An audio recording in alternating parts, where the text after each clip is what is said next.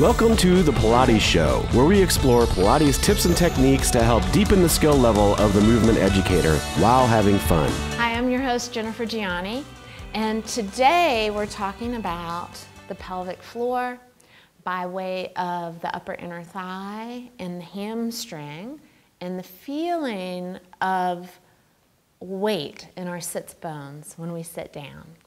It's very, very telling when we sit. A lot of us are very asymmetrical.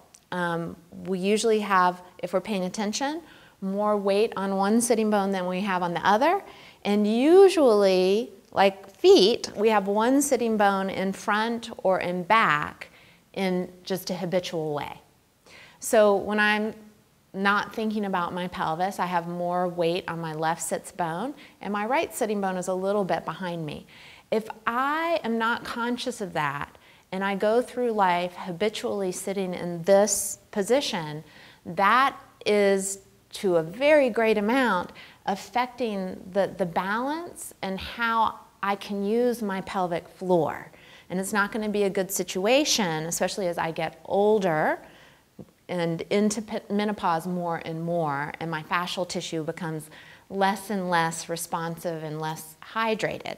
If I keep this position, it's going to affect how I support my pelvic organs. It's going to affect sexual activity. It's going to affect how my sacrum and my lower back feel. And it's also going to affect how my leg moves in my hip socket. So these are really, really important details. Now, the obturatus internus muscle that you kind of see here, behind the obturator foramen in this pelvis, it goes from the leg bone and wraps around to the inside of the pelvis. And our deep pelvic floor, our levator ani, hangs off the fascia of this obturator internus muscle. So this is a very, very important. And today we're talking really about the balance between the obturator internus in our pelvic floor muscles. So to begin, I'd like you to sit well and just kind of notice which side you have more weight on. And then I want you to put more weight into the sitting bone that you feel that you have less weight into.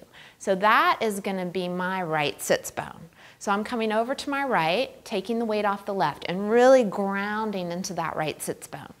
And then without putting much tension into my leg or my foot, I'm lifting my right heel. Now here, keeping the weight in my right sits bone, I'm going to push into the floor.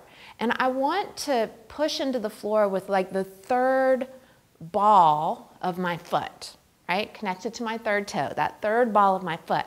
And then I want to feel that that starts to activate kind of the top of my hamstring. And then can I keep that activation? Can I keep that reach through my sits bone as I set my heel down, keep the weight in that sits bone, and then allow my left sitting bone to drop down towards the stool? Then I'll let myself settle. I'll let myself go back a little bit, dropping my tail. Ooh, and there's the weight in my right sits bone. That's it for today. If you have a different take on today's subject, or if there's anything you'd like to see covered in an upcoming episode, we'd love to hear from you. Comment below on Facebook, Twitter, or in the forum at fusionpilatesedu.com. See you next time, and never stop learning.